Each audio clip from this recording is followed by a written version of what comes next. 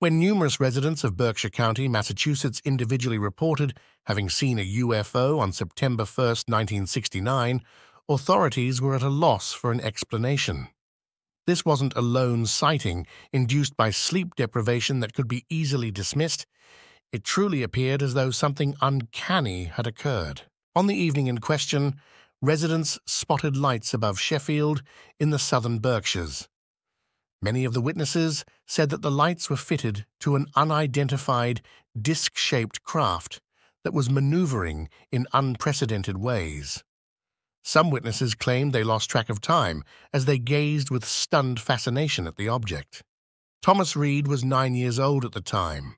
In the car with his mother, brother, and grandmother that night, the family noticed a group of glowing orbs dash out of the roadside trees.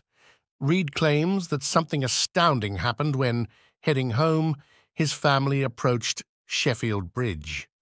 It came to a stop off the right side of the road, he recalled, of the glowing orbs. Everything got really calm. It was like being in the middle of a hurricane. There was like a barometric change in pressure. It was just like a dead silence. Then there was an eruption of crickets and frogs, and it got really loud, and that was it.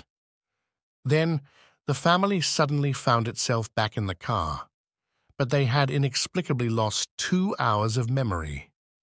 Stranger still, Reed's mother and grandmother had somehow switched car seats. Reed has remained steadfast in his account. He said over time the family regained some memory of the incident, including having been in a hangar-like facility with other people.